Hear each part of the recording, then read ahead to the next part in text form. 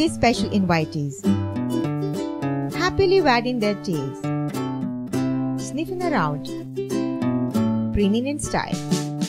Mahalaxmi Racecourse played host to these four-legged wonders who were here to enjoy a fun-filled evening with their companions. This was a carnival organized by BSPCA, the Bombay Society for Prevention of Cruelty Against Animals, to give dog lovers an opportunity to spend quality time with their best friends. Our dog is super happy to socialize with the other dogs. This is my first year basically, and it's wonderful. I've seen many dogs right now, and it's fun around for the dogs as well as for the toddlers, for the parents itself, everyone. Also, there were stalls stocked with goodies to pamper the tail wagger brigade.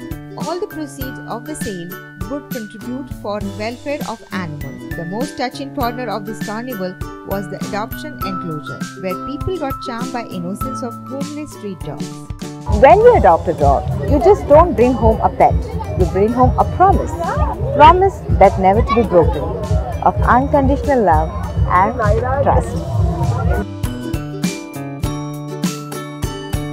I think it's a very noble cause. So, you can't really feel anything but blessed, if you can have a chance to adopt a puppy like this, let's say. I think it's superb. It's a lot of empathy, a lot of fun, a lot of teaching children to look after things, responsibility, etc. And it's such a beautiful carnival over here that it's just so happy, and the world needs happiness. There were games and fun events for dogs, in which they participate sportingly and won prizes too. As the evening ended, it brought happiness along with contentment. Mumbai Live.